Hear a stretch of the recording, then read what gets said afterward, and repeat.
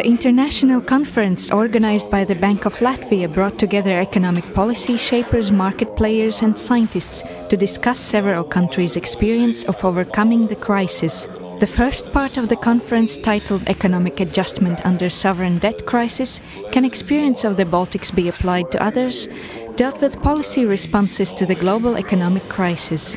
Latvia introduced their own experience in the way how we overtake crisis, and that was really successful because now we are already bearing fruits that we are fastest growing EU economy. Eurozone representative Mr. Likinen provided his insights how official institutions are planning to overcome the crisis, and they propose to have better rules, better regulation, better implementation, and by time it should bear fruit and it could be enough for the markets. From the private sector perspective, Mr. Borstenborgs, he told that he would like to see more. He would not like to have just monetary expansion, but also having the same attitude as Latvians did.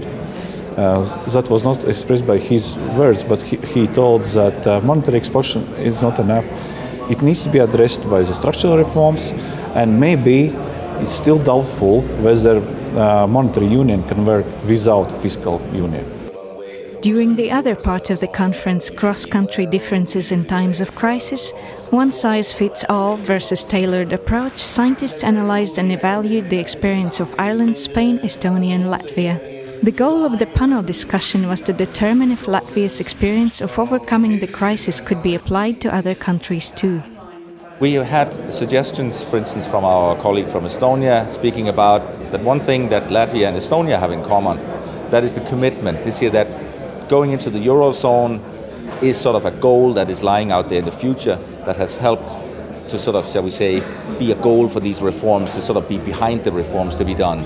But Spain and Italy are already in the Eurozone. They cannot set themselves a similar goal. And another issue there could be flexibility of labor markets and of wages, which has certainly been very, very big in both Estonia and in Latvia. But in the southern countries, it is just not the same. So most likely there the lessons are from Latvia and Estonia that there are not so many lessons that they can actually adapt in the southern countries. Whatever they want to do will most likely have to be different.